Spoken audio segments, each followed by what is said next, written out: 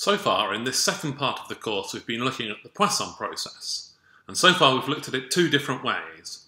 First, we've looked at, in a set amount of time, how many arrivals are there? And that had the Poisson distribution. We also looked at it a second way, which is, what's the amount of time between arrivals, the holding time or waiting time? And we saw that that was an exponential distribution. And in this section, we're going to look at the Poisson process in a third way, which is to look at what happens in a very small amount of time. This third way has some advantages over the other two ways. One is that we don't have to make many assumptions here. So before, who says that the number of arrivals has to be Poisson, or who says the waiting time has to be exponential? But here we'll see that very light assumptions still lead us to the Poisson process. So in some sense, the Poisson process is a kind of inevitable or natural way of measuring processes. If there are intelligent aliens out there, this is the best argument that they also have the Poisson process. Another interesting thing is that we'll see how looking at what happens to the Poisson process in a very tiny amount of time, it will lead us to see a connection between the Poisson process and differential equations. There is in fact quite an important connection between continuous time Markov processes and differential equations. So we'll see that in this section as well. So we're going to start by thinking that if we have an arrivals process, what might we expect to happen in a very small amount of time? So let's consider a small time period that starts at some time t and goes on for just a little bit, tau extra.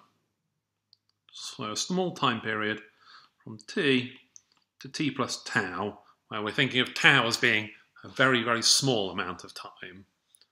And we're going to make some what seem like weak assumptions about what might be true here.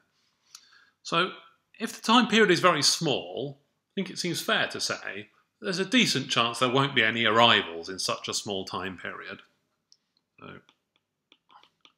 it's quite likely there'll be 0 arrivals. On the other hand, arrivals do come sometimes. So we'll say that it's possible there will be 1 arrival. So possibly 1 arrival. But the arrival is more likely to come in a slightly larger proportion of time than a slightly smaller. So let's say the possibility of 1 arrival is proportional to tau, the length of time we're looking at. So the probability is proportional to tau, because tau is the length of time we're talking about. So if the length of time is twice as long, then maybe the probability of it arriving is twice as big. What about the chance there'll be more than 1 arrival? Well, we're looking at a very small amount of time tau here. So in a very small amount of time tau, let's say it's extremely unlikely that 2 arrivals will come in such a tiny amount of time. So extremely unlikely to be greater than or equal to 2 arrivals. Those are the only assumptions we're going to make here. So note how those are much weaker assumptions than saying, oh, such and such has a Poisson distribution or such and such has an exponential distribution. We're just making some very reasonable comments there. We are going to need to write down these properly in maths. And the idea is that the tau, the amount of time, is going to tend to 0, because that's what we mean by really, really small in maths. We mean tends to 0. So to write this down, it will save us a lot of effort if we use something called little o notation. Little o notation. You might have seen this before in some previous courses, or this might be new to you. But here we write little o of tau to mean a term of lower order than tau. So remember that tau is very small, so I've got things like constants, which for us will seem very big. Tau, which is, small but, important. But then things like tau squared or tau cubed or tau to the 4, they're going to be like a tiny thing to a power. So they're going to be really, really, really tiny. So the idea here is that we're going to be allowed to ignore things like tau squared and tau cubed and tau to the 4 as being just ridiculously tiny. And so we'll use little o of t to mean the terms of lower order than tau, the terms that are ridiculously tiny that we can ignore. The formal definition here is that if we have some function, we say it's little o of tau if it tends to 0, but it tends to 0 even if we divide it by the very small tau. And this is as tau tends to 0 because we're considering very, very small amounts of time. So armed with little o notation, we can write these 3 bullet points we had at the top in maths. So we're looking at how many arrivals come in a period of time little tau. So probability x t plus tau minus xt. Right, those are the number of arrivals between t and t plus tau, just a little bit later. And what's the probability it's j? Well, let's work from the bottom upwards. The thing we said at the bottom was it's extremely unlikely to have greater than 2 arrivals. So extremely unlikely here means lower order term, little o of tau. So if j is greater than or equal to 2, the probability that we have 2 or more arrivals is little o of tau, just really, really tiny.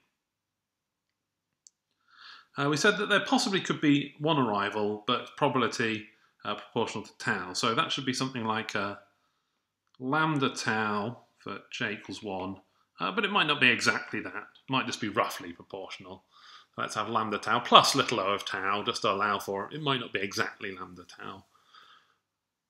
And then for j equals 0, well, that's just the rest of the probability, right? 1 minus lambda tau plus o tau. Remember, of course, that plus little o of tau and minus little o of tau mean the same thing under our little o notation, right? They both mean something tending to 0. And so the probability that j equals 0 is 1 minus that little bit for the probability that j equals 1. So that's our kind of very loose assumptions in terms of what happens in a tiny time period tau. Maybe I'll explicitly write here, this is as tau tends to 0, and we've used this little o of tau notation. It turns out that we have a theorem here, which is consider a stochastic process with the above properties.